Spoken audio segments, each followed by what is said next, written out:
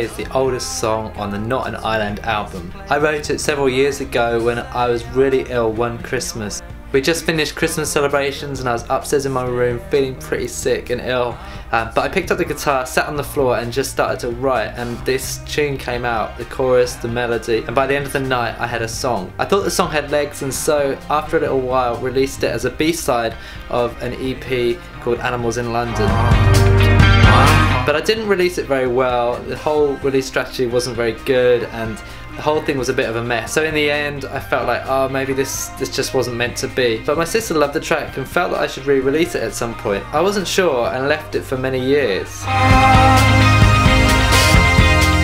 2 albums later, I was working on the Not an Island album. I was thinking about what songs fitted together, which ones would I drop, and I suddenly had a thought about Stairway and whether it had the potential of being back on a project.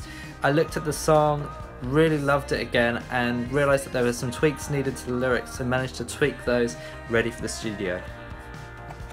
Coming into the studio with this track, we wanted to change it up a lot from what it was originally.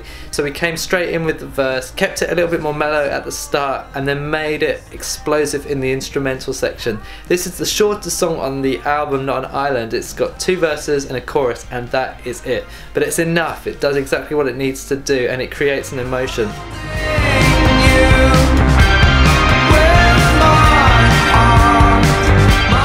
I personally love the drum section because it gave so much energy and made the song come alive for me. So when it came to guitars, I was able to put a load of stuff on top really easily and come up with loads of ideas because it just made sense with the drums.